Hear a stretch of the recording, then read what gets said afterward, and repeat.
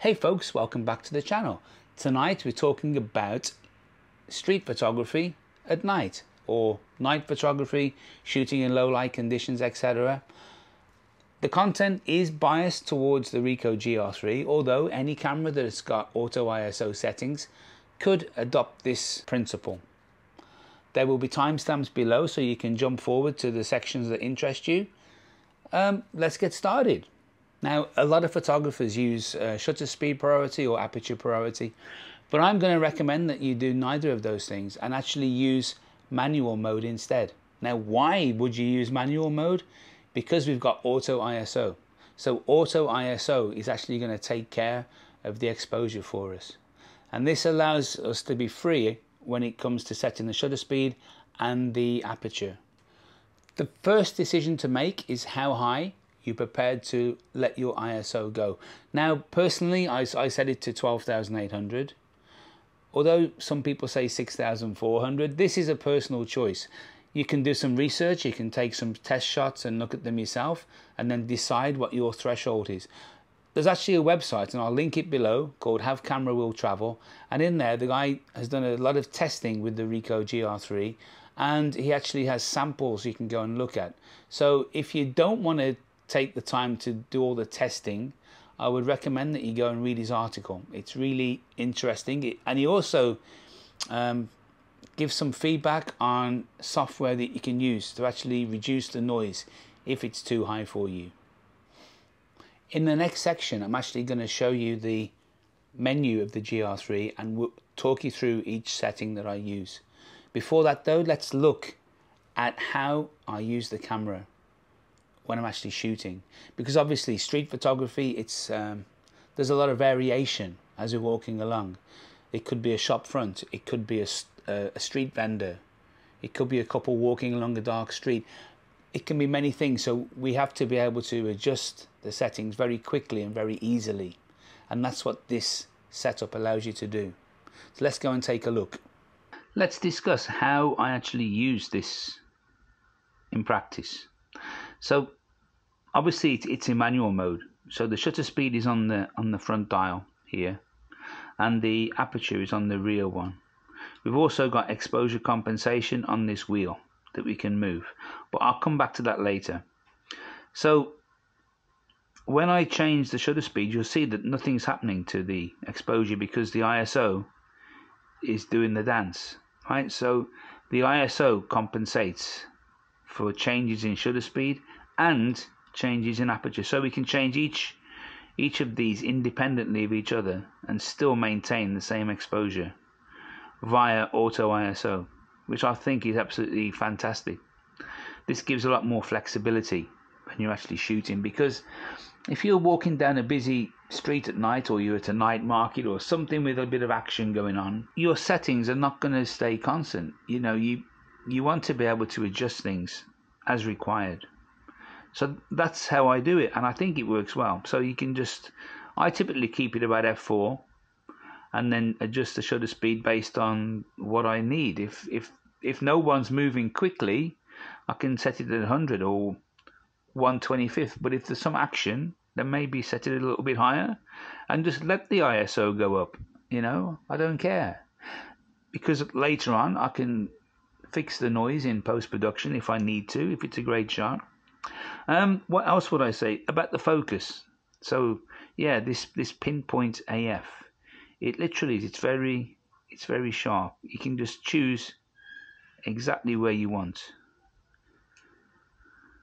And I also like to use the touchscreen sometimes, so you can pose your shot first and then tap the area that you want to be in focus.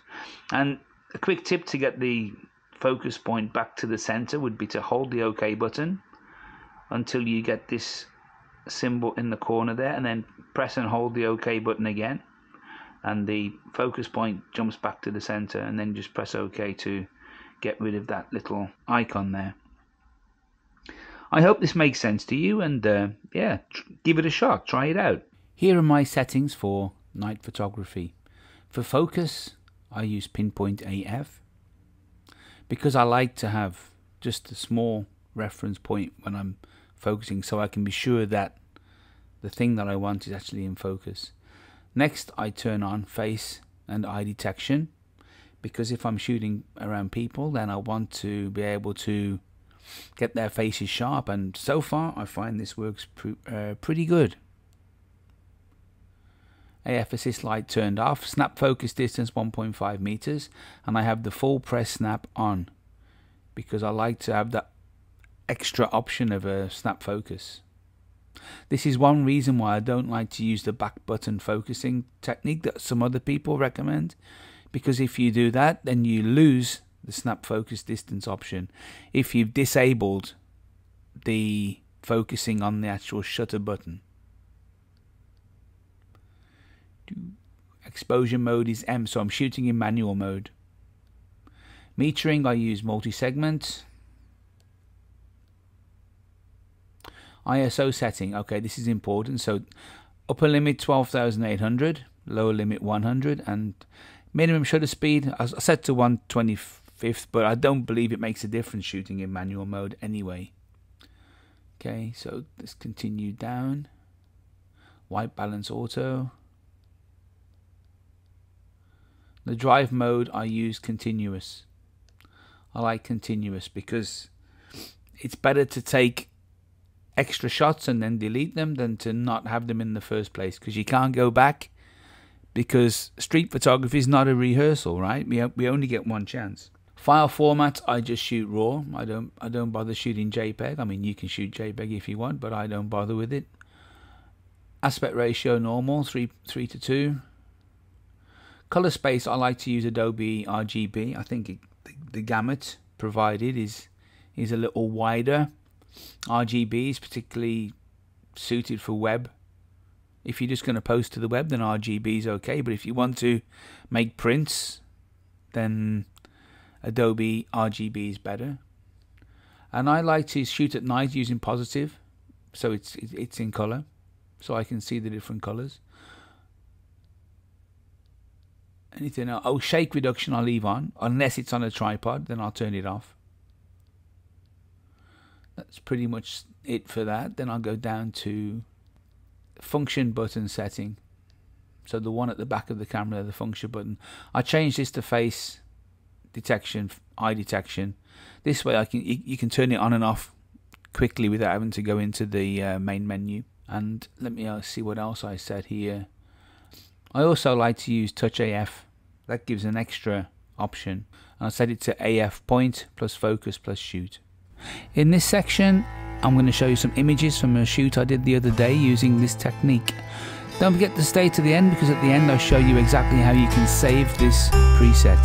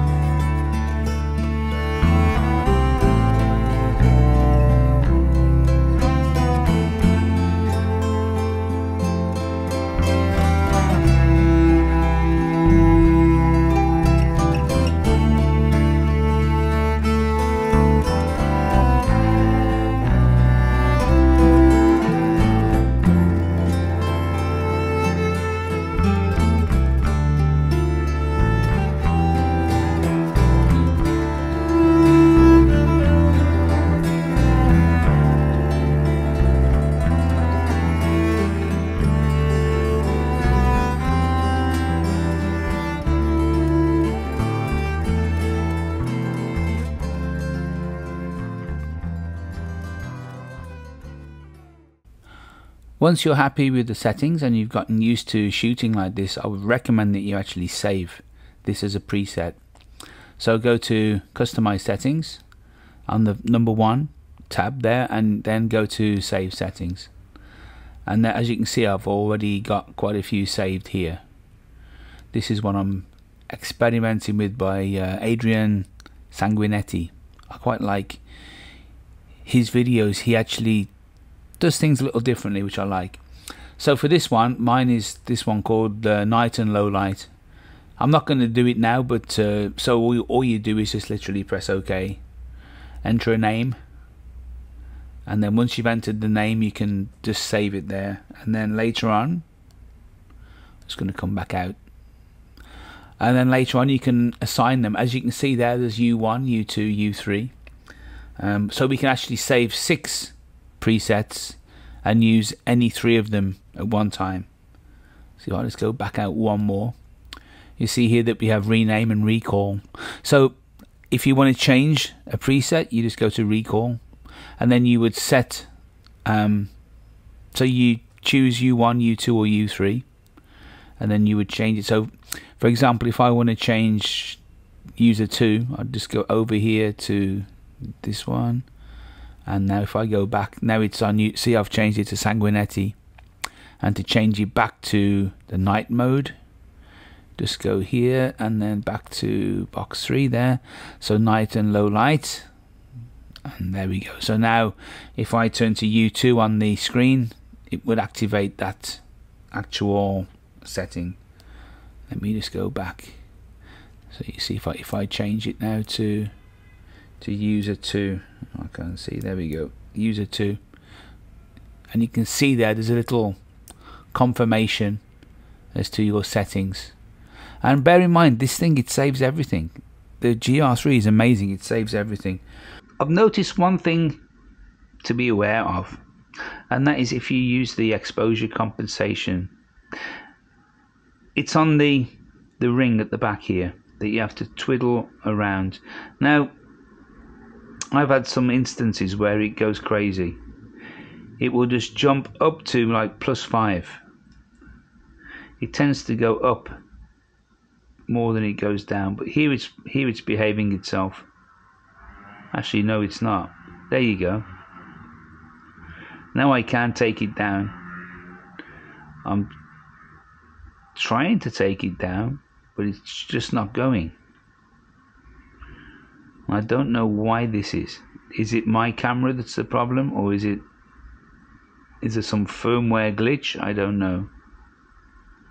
But I can't take the ISO down now, no matter what I do. So see, it's +5, and I can't take it down. I think I'm going to drop Ricoh support an email to see if this is the issue. If you get this problem, the fix is to go to another mode, set the EV back to 0, and then just go back to that mode again, and then it's okay. Yeah.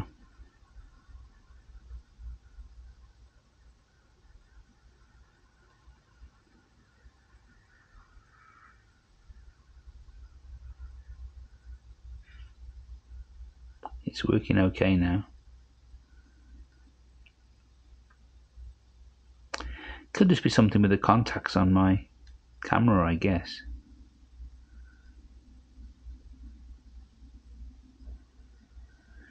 But why should it work one time and then not another? I can take it down below. Now it's gone plus again. -7, -1, -1.3. It's like if you move it too quickly, it freaks it out. -5.